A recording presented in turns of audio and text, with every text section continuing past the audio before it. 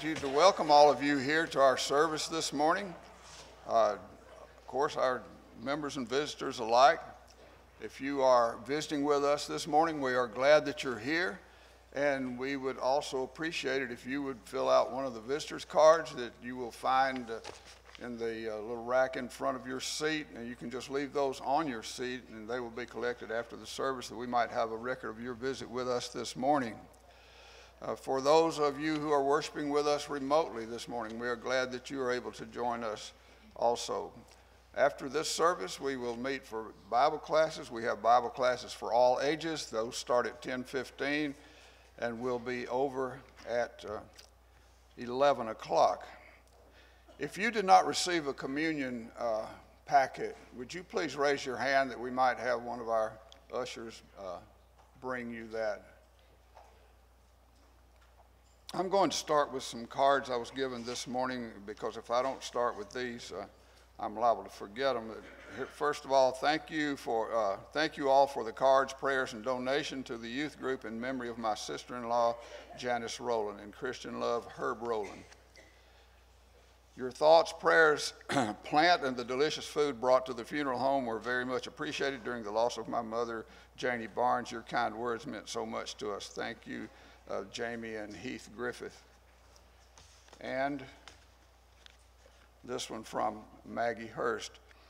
Dear church family, thank you for all the cards and calls concerning the passing of my brother Gary Campbell. Gary was on our sick list for off and on for many years. He lived in Knoxville and he passed away. She said thank you also for the donation for the youth group in his memory. In Christ, Maggie Hurst. I hope you brought your very, very longest attention span with you this morning, because we have a long list of announcements. I told Tony that his sermon is going to have to be cut down to about 15 minutes. He said no class will be cut down to about 15 minutes. So we'll begin with the sick list.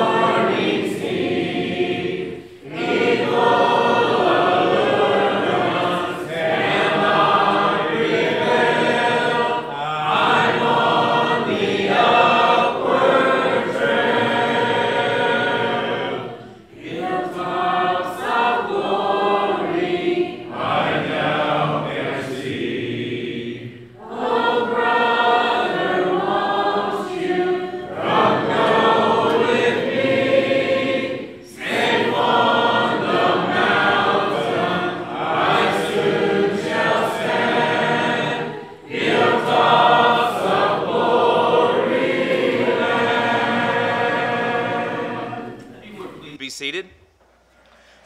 Our next song will be number 756. 756.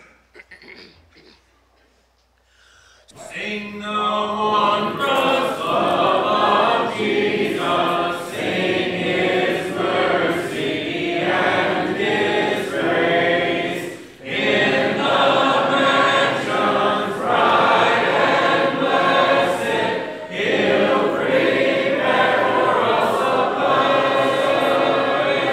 When we all get to heaven, what a day, what rejoicing.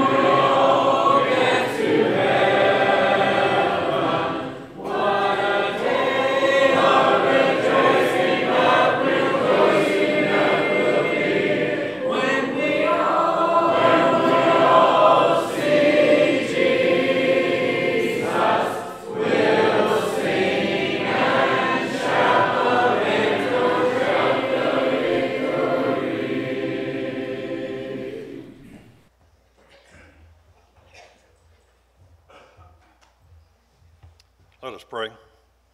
Our Heavenly Father, we are so thankful that we have these opportunities such as this to come together as Christians to worship you in spirit and in truth.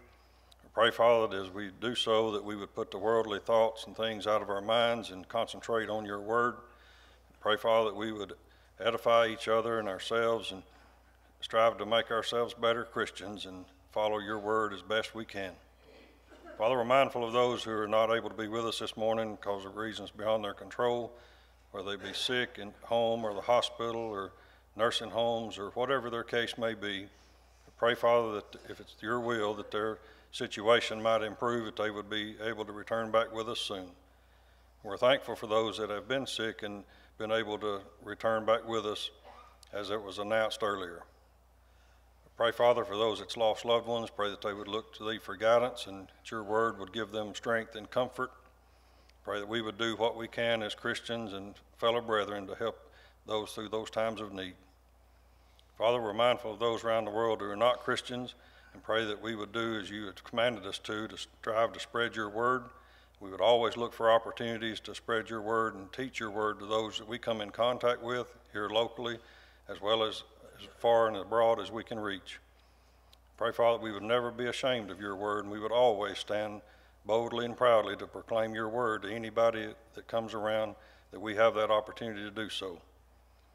Father, we pray that you would be with us through this service. Pray that you would be with us through our classes in a few moments. Pray that, again, that we would concentrate on your word and edify each one. Pray that you please forgive us of our sins as we go through this life. We would always strive to serve you in a way that would be pleasing, and at the end of this life, you might give us a home that you had prepared for us in heaven. Please forgive us of our sins. We ask this prayer in Christ's name. Amen.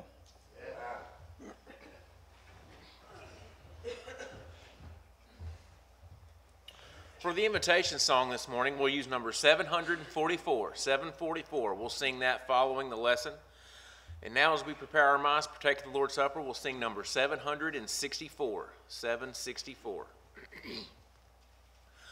When we meet in sweet communion, where the feast divine is spread, hearts are brought in closer union, while partaking of the bread, precious feast.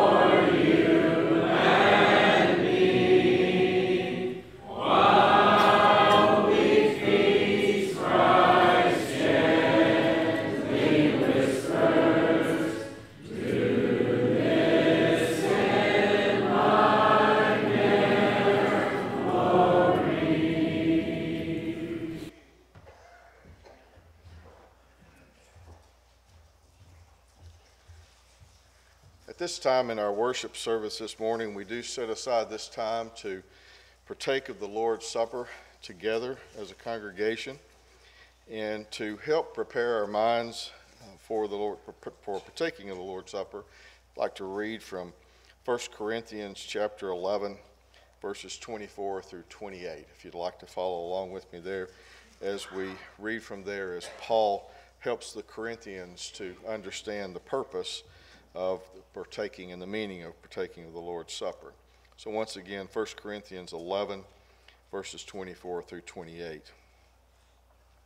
And when he had given thanks, he brake it and said, "Take, eat, this is my body, which is broken for you.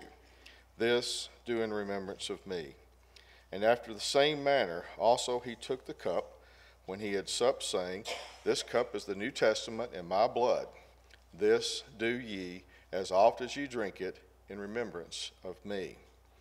For as often as you eat this bread and drink this cup, you do show the Lord's death till he comes. Wherefore, whosoever shall eat this bread and drink this cup of the Lord unworthily shall be guilty of the body and the blood of the Lord. But let a man examine himself, and so let him eat of that bread and drink of that cup." Let's go to our Heavenly Father in prayer. Our Father which art in heaven, as we set aside this time to partake of the Lord's Supper, we are mindful of your Son's sacrifice on the cruel cross at Calvary. And Father, we thank you for his sacrifice so that it provides for us the opportunity through obedience to your word to be able to one day inherit that home in heaven. Father, this morning, as we are about to partake of this bread, we pray that our minds will be thoughtful upon his body nailed to that cross at Calvary. We pray, Father, that as we do so, that all other things will be set aside from our minds, that you will find our minds clear, and that you will help flood our memories and flood our minds with the thoughts and the memorial of him and his sacrifice for us. This is our prayer in Christ's name. Amen.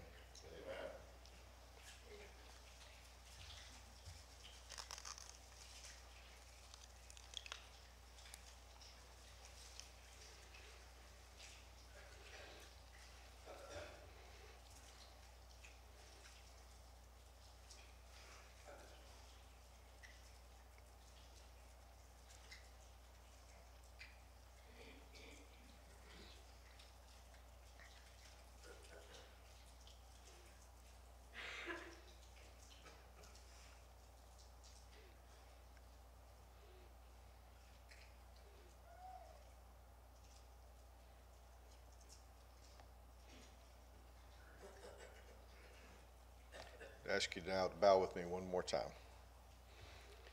Again, Father, we humbly come before you and again thank you for your Son's sacrifice for us. Father, this morning as we partake of this fruit of the vine, we pray, Father, that we'll do so in a manner that's worthy to thy name, that we'll be mindful of your Son's blood shed for us on the cross so that we may have the opportunity for remission of sins. Pray that you'll be with us. In Jesus' name we pray. Amen. Amen.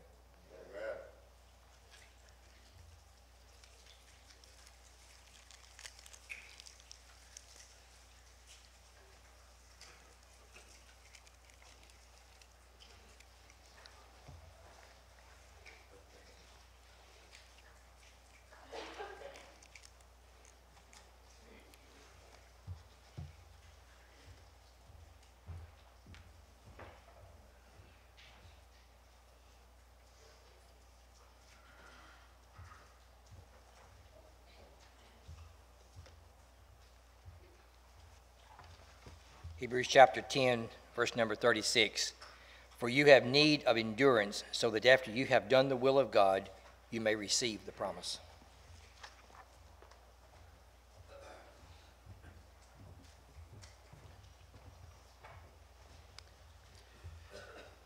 This Tuesday evening, the brethren at the New Hope congregation have invited me to speak on their Vacation Bible School.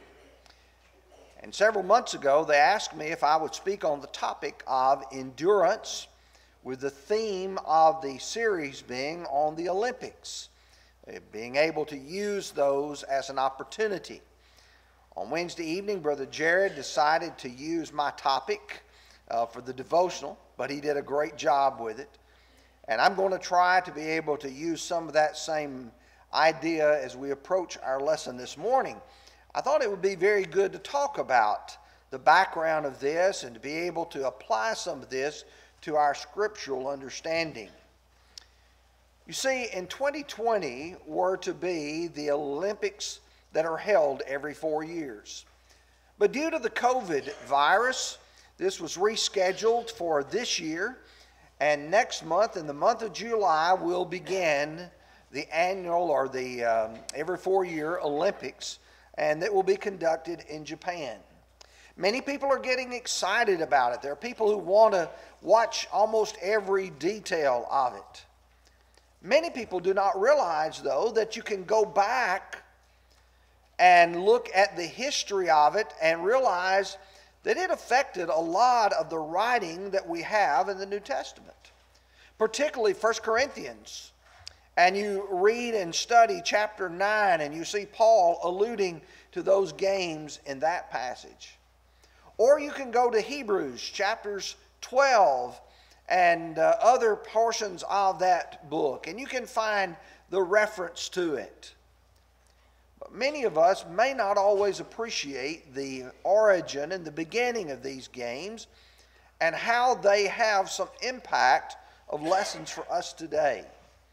For instance, the games did not begin in Athens. That's where we tend to think of the Olympics, but it actually began in Olympia, which is far west from Athens. In fact, it's even west from Corinth.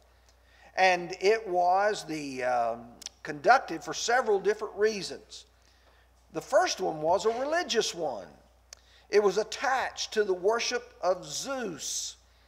If you go to the ruins of Olympia, you will notice the grand area there where the races were conducted. But right next to it was a temple built to Zeus, and Phidias had built this huge statue to Zeus placed there, and there was a connection of you come and participated in the games, and while you were there, you gave some honor, some recognition, some devotion, if you will, to Zeus. And so there was a religious aspect of it. But another reason why it was created was to unite the Greek people. When we think of this country of Greece today, we likely think of the city of Athens because it's the largest city. But you have to remember there were several other cities in Greece that also were very important, particularly Olympia, Corinth, and others. And there was an attempt to try to unite the Greek-speaking people so that they would be as one. And if you think about the Olympics today, the brotherhood of man, the fact that people from all nations come together and there's a unifying aspect of it. However, there was a third reason why they had the Olympics, and it was to prepare the young men for war. Whether it was the races, the throwing of the javelins, all of these games were for the very purpose of trying to get people prepared to enter into battle. And I got to thinking, as you think about us today, there should be a sense in which as we think about our service to God pictured as a game, there's a religious aspect to it, but we worship the one true and living God. There's a unifying aspect that we're a part of the same team, that we're all working together to accomplish the same purpose, and it does prepare us to do battle with the devil. Well, here's what we're going to do as we talk about endurance. It's just one aspect of this. We're going to talk about endurance begins with preparation, and then endurance continues with performance, what we do, how we act. And then number 3, endurance concludes with the prize. Now let's take just a few minutes to talk about endurance begins with preparation. Failure to practice and prepare is destined to fail in any venture of life. You say, I want to be an accountant. Well, you better prepare yourself by learning math. You say, I want to be able to do this or that. Preparation is essential to it. Now, if you're thinking about a person who is preparing to enter these Olympic Games, the Bible will make reference to those who are going through strength conditioning. In fact, Hebrews chapter 12 will mention the weights. Or you will think about the strategy, how to be able to confront the obstacles that are in front of you. To think about, for instance, a person who's going to enter a race, about the pacing that they would go about to know, can I finish this race? Well, let me take your attention for just a few minutes to 1 Corinthians chapter 9, and I'm just going to look at verses 24 through 27. And let's look and see what Paul writes to the Corinthians. Do you not know that those who run in a race all run, but one receives the prize? Run in such a way that you may be able to obtain it. And everyone who competes is temperate in all things. Now they do it to obtain a perishable crown, but we an imperishable crown. Therefore I run thus, not with uncertainty. Thus I fight, not as one who beats the air. But I discipline my body and bring it into subjection, lest when I have preached to others, I myself should be disqualified. Now for just a moment, pause here and view what he's saying. He said in verse 24, run in such a way that you may obtain it. He's talking about a person putting the effort out, the motivation, the desire, I want to be able to win this race. Verse 25, everyone who competes for the prize is temperate. The word temperate means self-controlled. Everyone who's going to win is going to have to go through this evaluation of themselves. What I eat, the way I exercise, the way I prepare my mind. After services Wednesday evening, we were talking to Brother Mike, who has run marathons and several other races. And he talks about having to prepare, run, so that when you get to the time that you need to, you know what you can do and you've prepared yourself for it. But notice verse 26. Therefore I run thus, not with uncertainty. I never really had thought about that phrase much until preparing for this lesson. I don't run with uncertainty. He knows the route he's going to take. He knows the obstacles that are going to be in the way. He knows what he has planned to do to overcome those obstacles. And then I'm beginning to think the importance of that kind of preparation for a Christian. How that you and I should be anticipating the difficulties, the challenges that we're going to face, and how we're going to meet those challenges. A second thing that one must do to prepare is to learn the rules. You know, there's a lot of rules in various sports that we have, and if a person doesn't know the rules, next thing you know, they're going to be, for instance, if you're a lineman, you say ineligible receiver down the field. Somebody wasn't supposed to be there where they're throwing the ball. And you realize that a person has to study the rules. Well, in 2 Timothy 2 and verse 5, Paul writes, and also if anyone competes in athletics, he is not crowned unless he competes according to the rules. You've got to follow the rules that are given. Now, if you're playing football, there's a group of rules that are written for college football, for professional football. If you're thinking about playing baseball, there are rules for baseball and every other sport. If you and I think about running the race of life, there are rules that God has set forth for us. Now, interestingly, if you go to 1 Timothy chapter 1 and verse 8, he says, but we know the law is good if one uses it lawfully. A person has to take the rules and make sure that you follow the intent of those rules. Paul had to deal with people who had questioned him.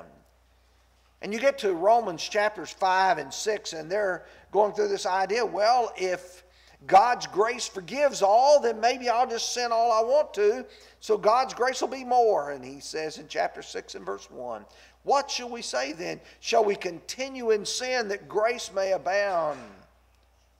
Literally, may it never be so. God forbid.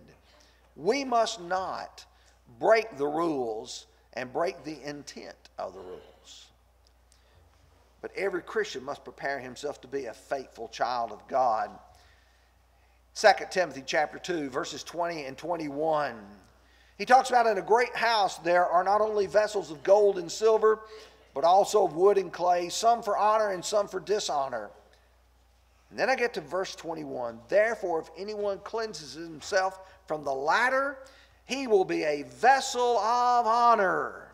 And then carefully, sanctified and useful for the master, prepared for every good work. Part of my preparation to be a faithful Christian is to make sure that I am useful for the Lord.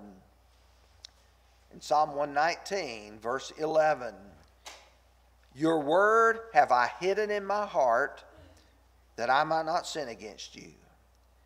You and I need to memorize the rules. We need to memorize what God expects from us so that when we encounter challenges and obstacles, we are ready to meet them. And then the book of Ephesians, chapter 6, he talks about the soldier being prepared for battle. And he said in verse 10, finally, my brethren, be strong in the Lord and in the power of his might. Put on the whole armor of God that you may be able to withstand the wiles of the devil. For we do not wrestle against flesh and blood, but against principalities, against powers, against the rulers of darkness of this age, against the spiritual host of wickedness in heavenly places. Therefore, take up the whole armor of God. You know, if I'm going to serve in the Lord's army and I'm preparing myself, I've got to make sure I'm prepared for the battle. And so what he tells us to do, stand therefore having your waist girded with truth, having put on the breastplate of righteousness, having shod your feet with the preparation of the gospel of peace, and above all, take the shield of faith, with which you will be able to quench all the fiery darts of the evil one, and take the helmet of salvation and the sword of the Spirit, which is the word of God. Yes, you prepare yourself by being properly adorned as a soldier. And then Luke chapter 12, verses 42 through verse 48. I don't have time to go into great detail here. It's pictured here as a master goes away. He leaves a servant in charge. And when you get specifically to verse 47, and that servant who knew his master's will and did not prepare himself to do according to his will shall be beaten with many stripes. I need to be the kind of person who says, I want to endure the race of the Christian life, but I've got to prepare myself to do it and to do it properly. Well, then endurance continues with performance. You think about all the preparation that takes place as this person or that person prepares for their day of the Olympics. And the race is ready to start. And in order to perform properly, you have to have discipline and determination. All that preparation that you have done has got to now be focused, disciplined. But now you have to have your mindset as well. I will do this. I will accomplish it. I will face these challenges. And what that involves is taking off anything that hinders you. I remember as a child that when it came time to run, many of us had to wear boots to school. I don't know about you, but Boots were very popular when I was an elementary student. And it came time you were going to have to run a race. You know what we always did? Went, sat down, and we took our boots off. The reason why you took them off, so you could be able to run. Well, Hebrews chapter 12, verse 1 says, "Therefore we also, since we're surrounded by so great a cloud of witnesses, let us lay aside every weight and the sin which so easily ensnares us, and let us run with endurance the race that is set before us." Every weight, everything that's going to slow you down, that's going to hinder you in running the race. I think it's obvious as you read this here. He says, "And the sin which so easily ensnares or so easily besets us." That's that sin that's really particularly difficult for us to deal with individually. He said, you've got to take that off. You have to be able to run this race with endurance, putting all your effort into it. The second thing that you do is you look at the leader. Here's someone else who's already run his leg of the race, if you will, and has already finished. He continues on by saying, looking to Jesus, the author and the finisher of our faith, who for the joy that was set before him endured the cross, despising the shame, and has sat down at the right hand of the throne of God.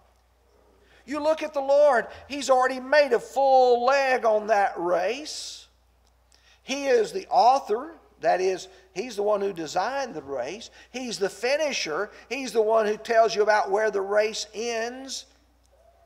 He said, you look to him, and what do you see? You see one who endured the cross, the difficulty that was placed before him. He despised the shame. He didn't enjoy what he had to endure, but he knew what he was working for, the joy that was set before him. He endured that cross. 1 Peter 2:21 says, Christ suffered for us, leaving us an example. Now, there will be problems and pain along the way, and we ought to expect it. We ought to expect that there will be difficulties, sometimes starting the race. There will be some difficulties sometimes during the race. There will be difficulties finishing the race. You know, I like to use examples that sometimes are very positive. And prior to living here, we lived in Clarksville, Tennessee for 7 years. And there's a very famous lady from Clarksville, Tennessee. Her name was Wilma Rudolph. Miss Rudolph was born in 1940 in St. Bethlehem, which is a little small suburb of Clarksville, much like Westwood is to McMinnville. It's attached to the city now. You can't even tell when you leave St. Bethlehem when you come into the proper city of Clarksville. But Miss Rudolph was born as a premature child. She had a number of childhood illnesses. She suffered from pneumonia. She got scarlet fever. But when she was 5 years old, the virus polio hit her. She had to wear braces and orthopedic shoes. She made weekly trips to Meharry Medical College or the hospital in Nashville for them to treat her. Her parents had to provide a lot of help for her. And by the way, she was child number 12 of 22. Child number 12 of 22. But Miss Rudolph, by the time she got to be 12 years old, was able to take the braces off. By the time she was 16, she was the star of her basketball team and the track team.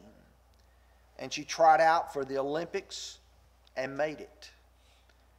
In 1960, when she was 20 years old, she ran the Olympics and was the first woman to win 3 gold medals in the Olympiad. She was called the fastest woman alive. I think about all the difficulties Miss Rudolph had to go through. You imagine being born premature.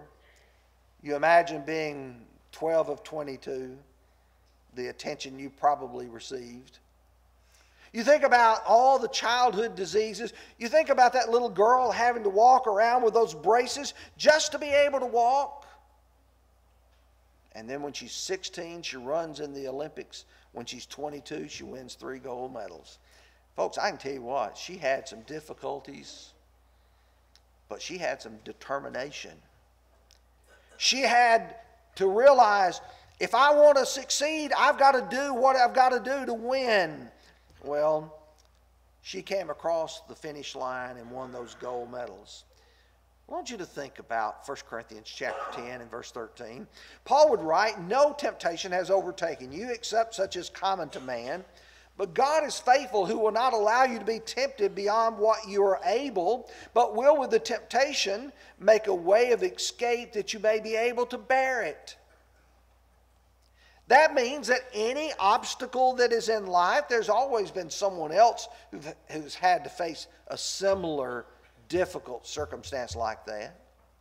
But God knows each and every person's abilities, and He will not place more upon a person than they can be able to stand or bear.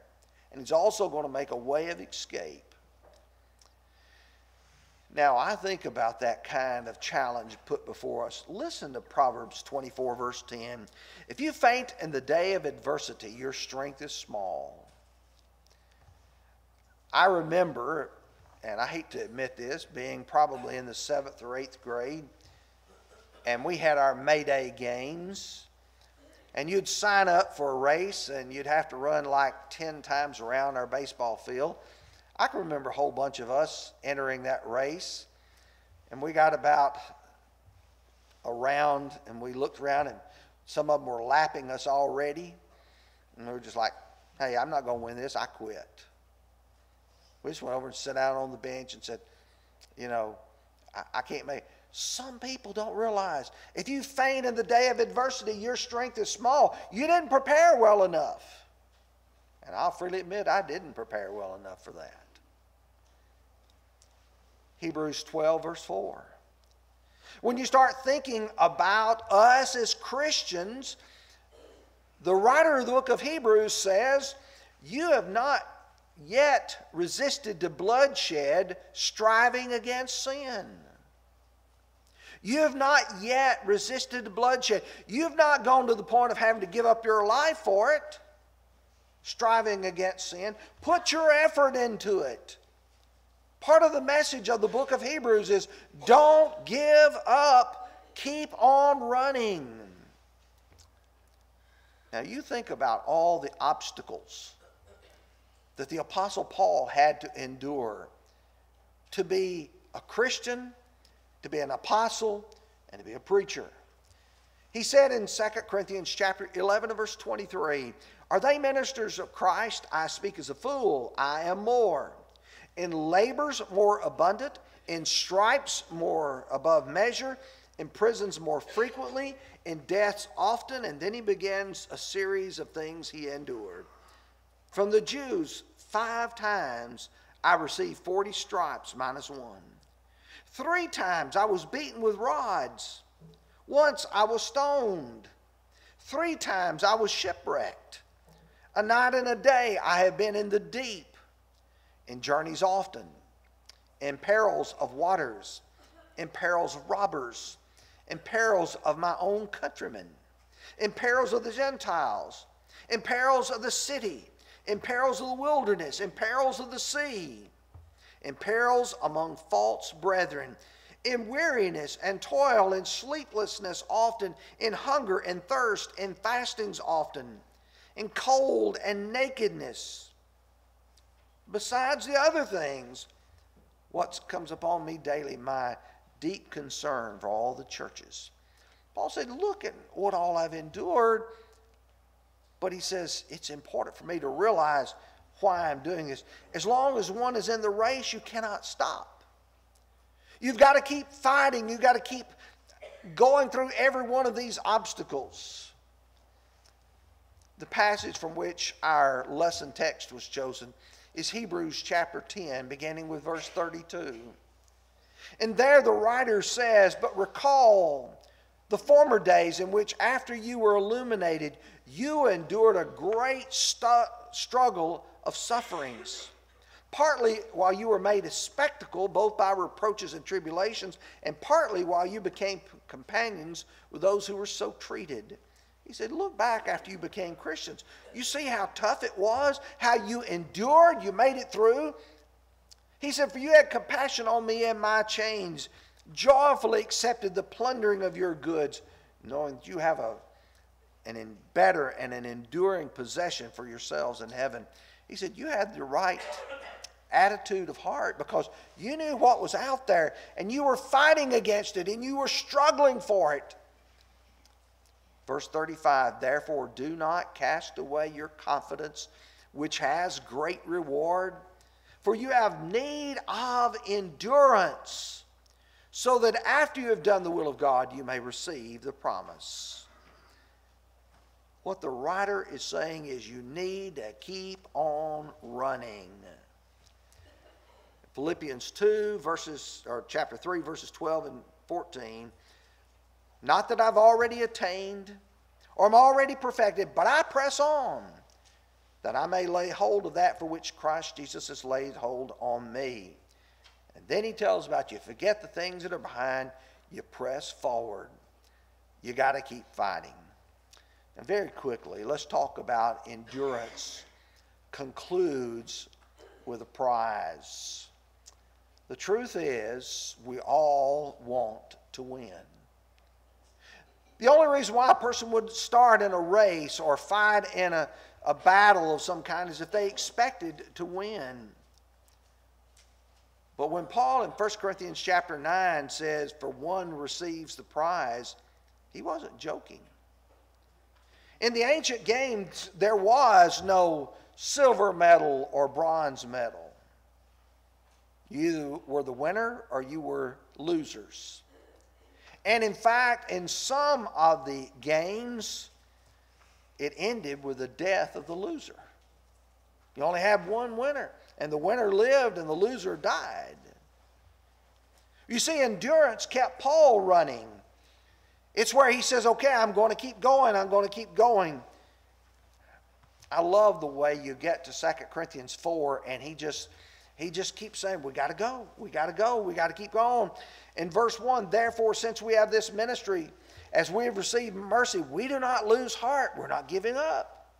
Verse 7 through verse 9, but we have this treasure in earthen vessels, that the excellence of the power may be of God and not of us. We are hard pressed on every side, yet not crushed. We are perplexed, but not in despair. We're persecuted, but not forsaken. We're struck down, but we're not destroyed. Yes, it's tough on every side, but we're keeping on. And then verse 10, he talks about always carrying about in our body the dying of the Lord Jesus. And he says, we're working toward that. And then finally, verses 16 through 18, therefore we do not lose heart. Though our outward man is perishing, our inward man is being renewed day by day. Yes, I'm getting tired, but my motivation is not waning a bit. And he talks about the prize that is before us. And then where you would expect that I would end with this is 2 Timothy chapter 4, verses 6 through 8. For I'm already being poured out as a drink offering, and the time of my departure is at hand. I have fought the good fight. I have finished the race. I have kept the faith. Here's Paul at the end of life, and he says, you know what? I have gone through every one of these obstacles. I've held on tenaciously. He says, finally, there's laid up for me a crown of life, which the Lord, the righteous judge, will give me that day, and not to me only, but all those who've loved his appearing. God wants each of us to finish and win. When you look at the lives of people throughout the Bible, and you start looking at some of them had to face some difficult things, he said, take the prophets who spoke in the name of the Lord as an example of suffering and patience, suffering and endurance. Verse 11, we count them blessed who endured. You've heard of the perseverance of Job. Oh, yes. A lot of people have faced this challenge, and they have won because they kept on. And I will tell you, it's not always the most talented that finish first. How many times have you seen somebody who was rated number 1 fall to somebody rated number 3 or number 5 or number 10? Solomon said in Ecclesiastes chapter 9, verse 11, I returned and I saw under the sun, the race is not to the swift, nor the battle to the strong, nor bread to the wise, nor riches to men of understanding, nor favor to men of skill, but time and chance happens to them all. You know who wins? The person who keeps on, who doesn't give up, who doesn't surrender, who doesn't say it's all over for me. But before you can finish a race, you have to start. And here's where we are this morning. We're at the end of our lesson, and we're talking about people running the Christian race, but if you're not a Christian, you're not running it yet. You say, I'd love to be able to run in the Olympics. You know what you have to do? You'd have to prepare, and then you'd have to try out or qualify. Well, let me ask you, are you ready to start running the Christian race? Why not begin the Christian race by becoming a child of God this morning? Do you believe that Jesus Christ is the Son of God? Are you willing to repent of your sins? Are you willing to confess His name and be baptized for the remission of your sins? Are you still running the race faithfully? One last verse, Matthew 24, verse 13. But he who endures to the end will be saved. I'd ask, are you saved? If you're not, we're going to sing the song, What Will Your Answer Be? And if you need to come, please come as together we stand and sing. Someday you'll stand at the bar on high. Someday your record you'll see. Someday you'll answer the question of life. What will your answer be? What will it be? What will it be? Where will you spend your eternity? What will it be? Oh, what will it be? What will your answer be? Sadly, you'll stand if you're unprepared. Trembling, you'll fall on your knees, facing the sentence of life or of death. What will that sentence be? What will it be? What will it be? Where will you spend your eternity? What will it be? Oh, what will it be? What will your answer be? Now is the time to prepare, my friend. Make your soul spotless and free. Washed in the blood of the crucified one. He will your answer be. What will it be? What will it be? Where will you spend your eternity? What will it be? Oh, what will it be? What will your answer be?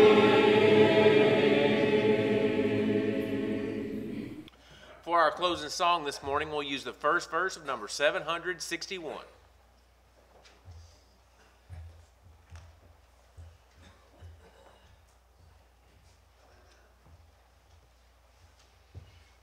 We have a good number present this morning. I want to thank each of you for your attendance. And to those of you who are visiting with us, we're glad that you're here and invite you to worship with us at every opportunity that you may have. Thank you, Tony. That was a very good lesson. And we pray that we will all remember those things that we studied today and apply them to our lives and teach them to others. Our Bible classes begin at 10:15 and last until 11 o'clock. I'd like to encourage you to stay for our Bible classes. And then this evening at 6 begins our summer series.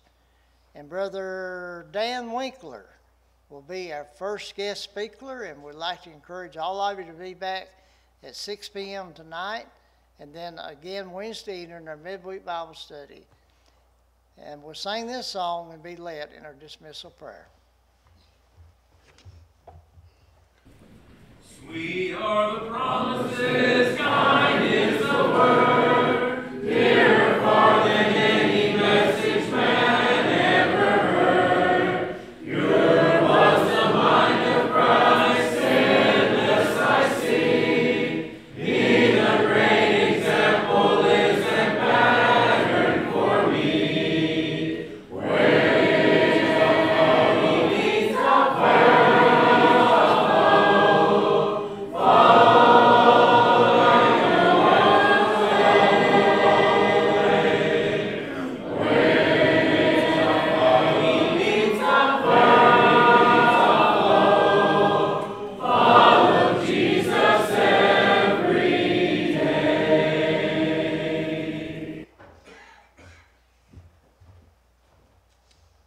Shall we pray together?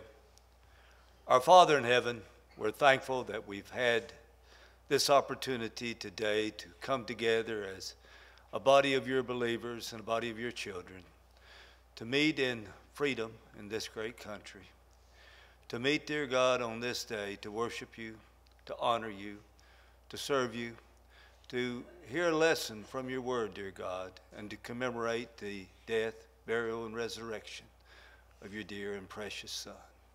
We're thankful for Tony and the lesson that he delivered today, reminding us once again of the purpose and desire that we need in our lives, the perseverance, the steadfastness, that we may ever be faithful and true to your cause. Help us to ever be mindful of these words that you leave for us behind, as well, dear God, the examples of the faithful Christians who have walked this life before us. We are indeed grateful for all you do for us. In Christ's name we pray. Amen.